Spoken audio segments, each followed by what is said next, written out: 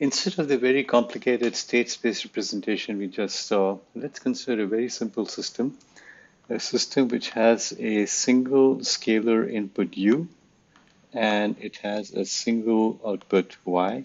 So both scalars, so it's what's called a single input, single output system. And we are going to assume that the uh, system is causal, so we can ignore anything that happens before time zero, and we don't have the ability to look forward in time. And we're also going to assume that it's going to be linear and time invariant. So it's a LTI system. For such a system, which is SISO, causal, and LTI, we know that if we give the input to it, which is going to be delta t, the Dirac delta t, then the output is going to be uh, the what's called the impulse response, and we'll denote that by g of t, where g of t is the impulse response. And let's say that we're given the impulse response somehow, then the important part is that if you're given an arbitrary input to it, such as u of t,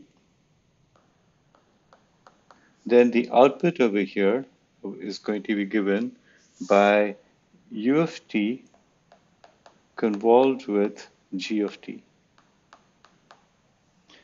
And this is what we looked at already. And so since the convolution operation is expensive, we can say that the output, this is going to be equal to y of t, we can say the output, taking the convolution on both sides of this equation over here, we can say that y of s is given as us gs. And so this value gs, which is the Laplace transform of the impulse response, is also called the transfer function. So this is actually the precise definition of a transfer function. The earlier value I said earlier of h of t and so on is not the actual value. This is the precise definition of a transfer function. So this is very good because now if we are given the transfer function and we are able to compute the Laplace transform of the input, and this input should include whatever disturbance that's present, then we know what the output is going to look like. And if we take the inverse Laplace transform, we can get from it y of t, which is what we want in the first place. Um, while studying this, it's very important to realize that the g of s has a particular form that is useful to understand. So this transfer function g of s could of course be arbitrary, but in many cases is of the form ns over ds, where n and d stand for numerator and denominator. And so if you have something in this form, and these values are both polynomials in S, where ds is a polynomial in S. So it's not an arbitrary function, but in fact a polynomial. So then the highest power in the polynomial is called the order of the system. So for example, if the denominator has a term s squared in it, that would be of order 2. And of course, from the fundamental theorem of algebra, we know that a polynomial in S, which has order equal to m, has m roots. That is the m values for which the polynomial is 0. And let's call these m roots alpha 1, alpha 2, etc. to alpha m.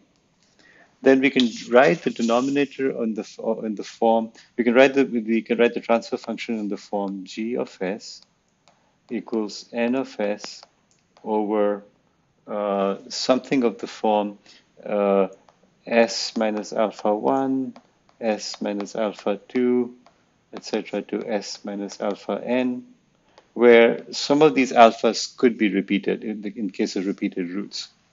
So for each of these values, we can, if you have it in this way, then for each of these values where s equals alpha I, g of s is going to be infinity, and we call that's a pole of the system. So the pole of the system is where the transfer function has the value infinity, and so we can think of the y, the output also as being diverging. It means it's going to be infinite.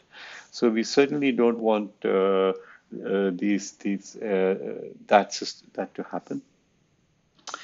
Um, Now, if we have something in this form, then this can be rewritten using what's called the partial fraction expansion,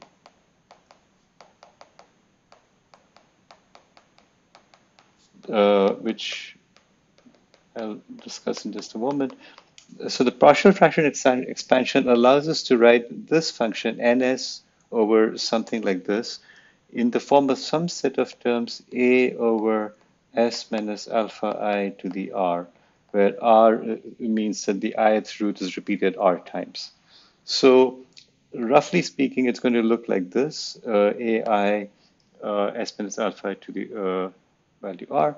And it's because it's a summation and because the Laplace transform is linear, which means we can take each of these terms separately and we can compute the inverse Laplace transform of this term over here. So inverse Laplace transform of this individual term is given simply by a t to the r over r factorial e to the alpha I t. Or if you just set r equals 1, this is basically in the simplest case, which is also the normal case. It's given by ai t e to the alpha t.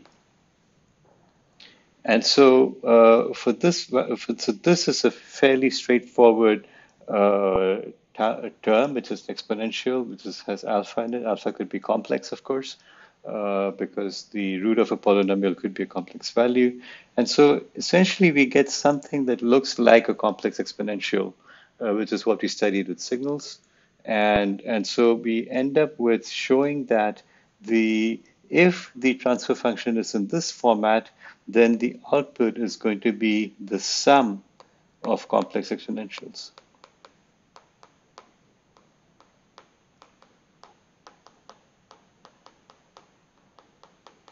And those we should be understanding pretty well by now. And so this is the reason why we'd like to have the system be in the form that can be written in this fashion.